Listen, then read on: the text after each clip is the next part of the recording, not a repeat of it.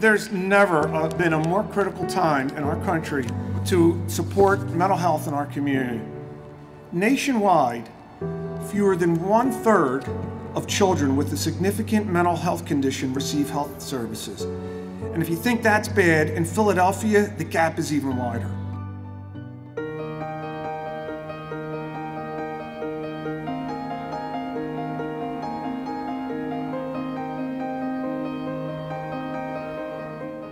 So I'm proud to announce this partnership between the Independence Blue Cross Foundation, the Girard College Student Achievement Team, and CHOP's Department of Child and Adolescent Psychiatry and Behavioral Services.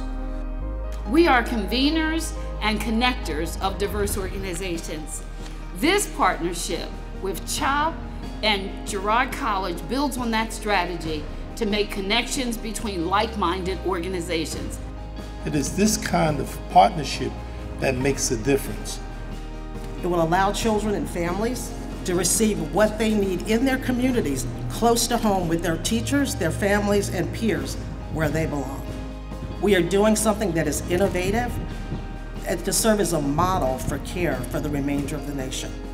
We have heard directly from our students and their families that they struggle with anxiety and depression brought on by the pandemic, as well as our nation's continued struggle with systemic racism and what that means for them in their communities. How can we expect our children to become the leaders and activists and change makers of tomorrow if we don't support them today?